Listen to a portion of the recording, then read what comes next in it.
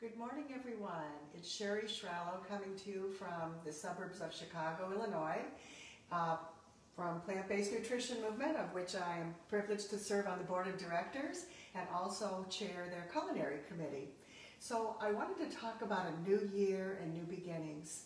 You know, with this virus raging out of control, now is the time, everyone, and I'm speaking to mainly my non-plant-based friends and acquaintances. Now is the time to think about how you can boost your immunity, prevent and reverse diseases by eating more plants and less animal foods. Now, as most of you know, I haven't had an animal food in my mouth for about 10 years now after my near fatal heart attack when I was 56 years old, 10 years ago now. I am doing well and I have vibrant health, and it's all because of my lifestyle. So I want to share with you today something that I think you'll really enjoy making for yourself and for your families. It's called a creamy sun-dried tomato and kale pasta dish. And I did this morning. I like to cook in the morning and get it over with and then just reheat it later in the day for dinner. But let me just show you what it looks like and let me tell you what's in it. So take a look at this dish, and I did it in a skillet. You can do it on a fry pan or a big pot on your stove, but take a look at the creaminess of this recipe. This is from one of my favorite plant-based bloggers and recipe creator. His name is Shane Martin, and you can find all of his great recipes at Shane and Simple. So you can find that on the web. But I will post this recipe on my page, and then I'll share it with other pages so that you can make it too. Let me just tell you what's in this though.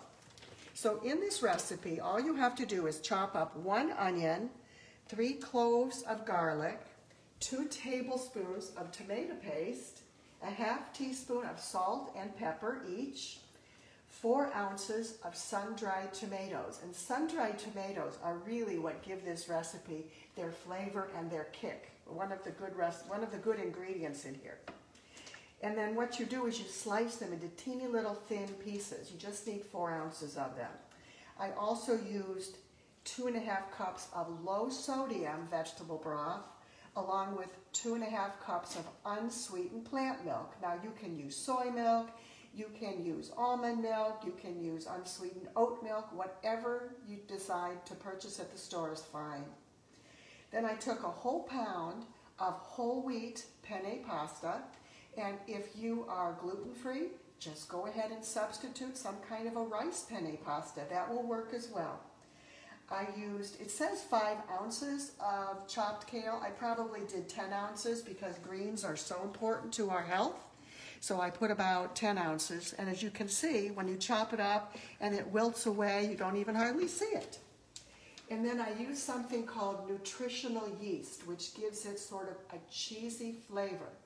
But it is a delicious thing to add to this dish. You can find it in most grocery stores. For sure, it's at Whole Foods. You can get it online on Amazon, but it's something that I keep in my kitchen. It is a staple in my cooking. Then I took some crushed red pepper flakes and added them in. And Shane Martin did not add mushrooms to his recipe, but I added about 6 ounces of chopped portobello mushrooms because I happen to be a mushroom lover. So all you do, you'll follow the directions. They're really simple. And in this one, you don't even have to cook the pasta ahead of time. Although I have to say I did pre-cook mine today because I have found that I like it a little softer, not as hard as when you put it all in the pot and cook it together, but it's up to you, whatever you prefer. So that's it for today. So please try this recipe. Again, I'll post it, the link to it, on my Facebook page, and let me know what you think of it. And please, please, please eat more plants in 2021. Thanks so much and have a wonderful day.